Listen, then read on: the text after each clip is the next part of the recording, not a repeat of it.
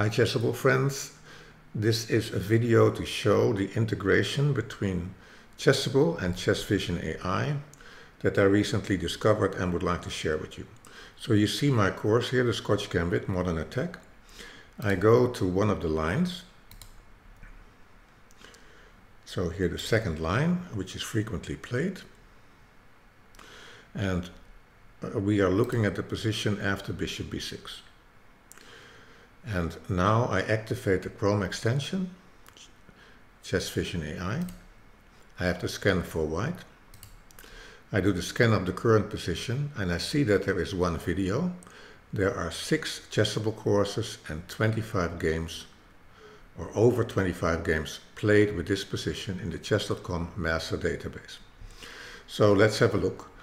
Immediately what you recognize here is that I can activate the engine of Lichess and I can access the openings databases from Lichess. So the master database, the Lichess database, and I can configure exactly what I want to look at in this database. Here I can enlarge if I want to, right? I can enlarge the Chessvision.ai screen. For instance, if I want to watch the video, right, you can see I start the video. And now when black goes bishop b6, trying to...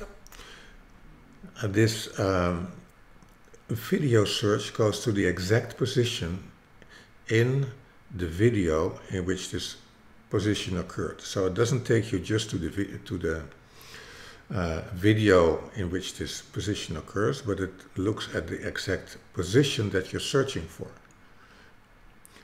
Okay, so let's reduce the size.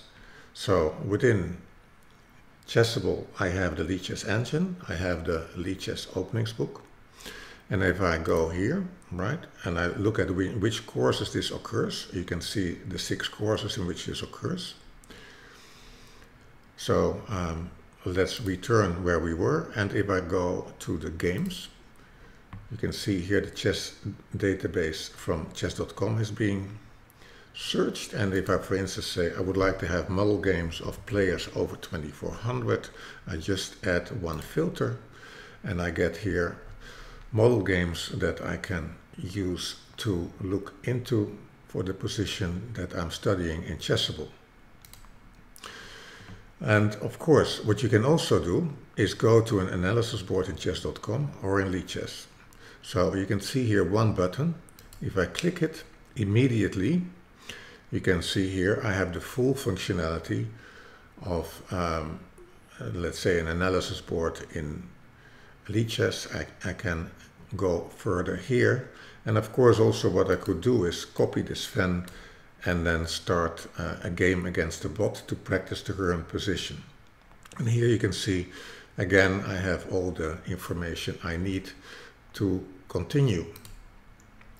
So this is very powerful, and I have been also using it to add videos to my courses, the private courses, and also to my public courses, because there are different angles to learning.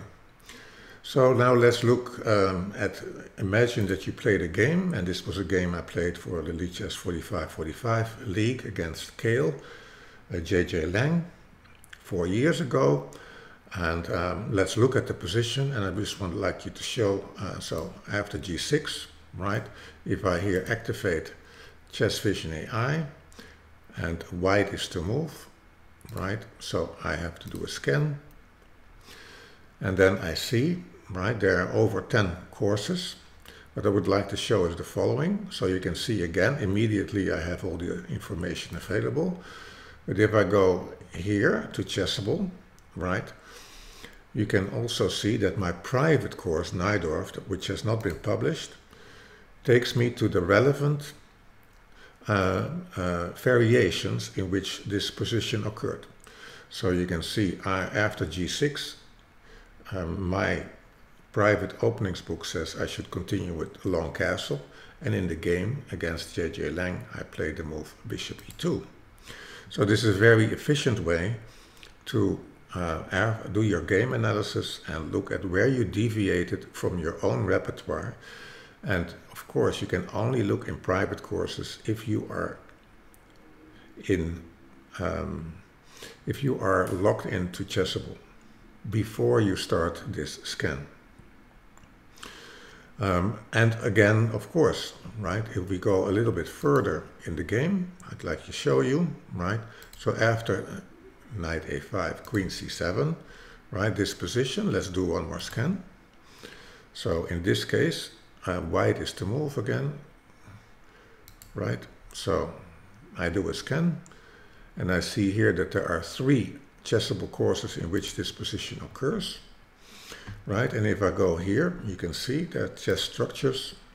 I go into this position, and there is one reference game from Victor Bologan against Boris Eason.